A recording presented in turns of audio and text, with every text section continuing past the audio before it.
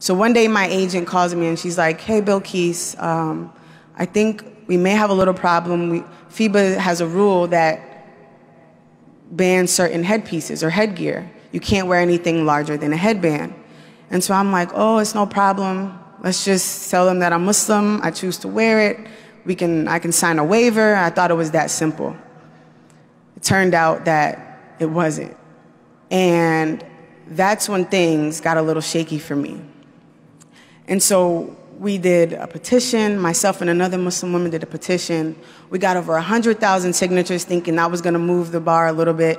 FIBA was like, it doesn't matter. You can get all the signatures you want. We don't make changes until the board meets and if we want to make that change. So after going back and forth through email with FIBA and a few representatives, communication just stopped. And at this point, FIBA just started to ignore everything.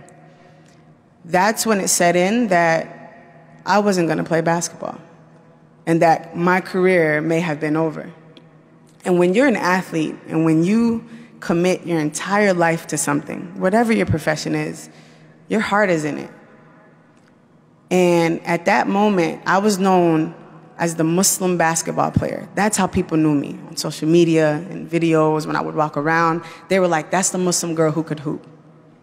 But once basketball was taken away, I was just a Muslim. And that's when things start to set in. Was I doing that part of it right? So I remember at this crossroad when I could have easily taken off my hijab to go play, I had those thoughts. And I remember not really sharing that with anybody. I was in grad school at the time. I was working with my old basketball team that I played for in college.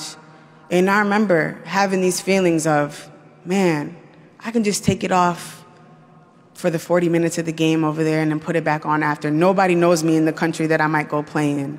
Like, these were the thoughts that I was having.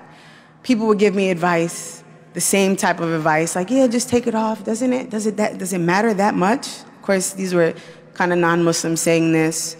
Or, you know, it's okay. Like, this is your dream. You made it. You're really going to stop it because a piece of scarf, a piece of material? And subhanAllah, like, when people would say that to me, of course my immediate reaction would be, no, you know, it means more than that. The scarf is a symbol of who I am. And I would give them the textbook Islamic answer.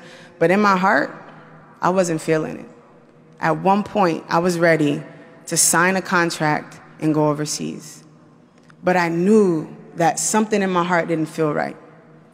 And all the advice that pretty much humans were giving me weren't fixing it. And I remember at that time questioning Allah. I was questioning Islam. Again, I was questioning hijab.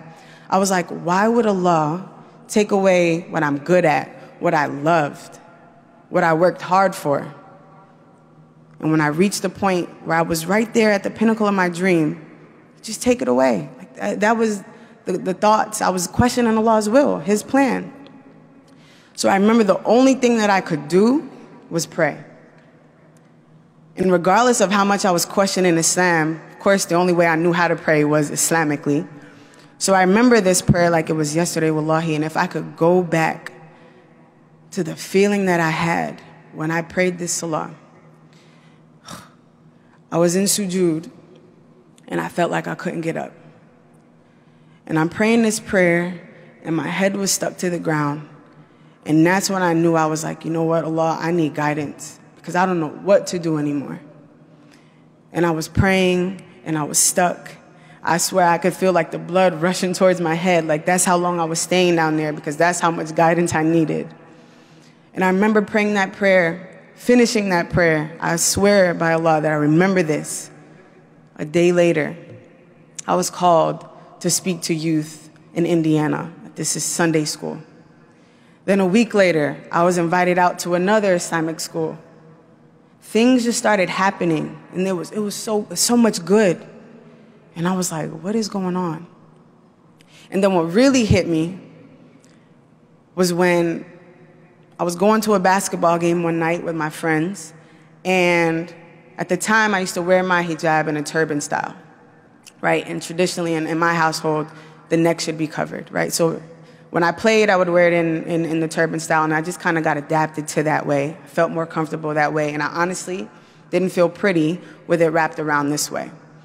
So I remember getting dressed to go out with my teammates to go to this game, and I'm struggling with trying to put my hijab on. So I'm like, it's not going on right. You know how we have those struggle hijab days. And so I'm like, my friends are like, you got 5 minutes, come on, let's go. So I took it and I just draped it around, just how we would normally wear it. So I went into the gym, and every person I walked by was like, Kisi, I like your scarf like that. It looks really pretty. And I'm looking like, bro, it's not even pinned up. Like, no way you don't like it like this. Every person I walked by, wow, Kisi, that looks really nice. You should wear it like that more often. And I'm like, this has to be a joke. Like, inside, I'm like, I'm going through all of this stuff Islamically, trying to figure out who I am.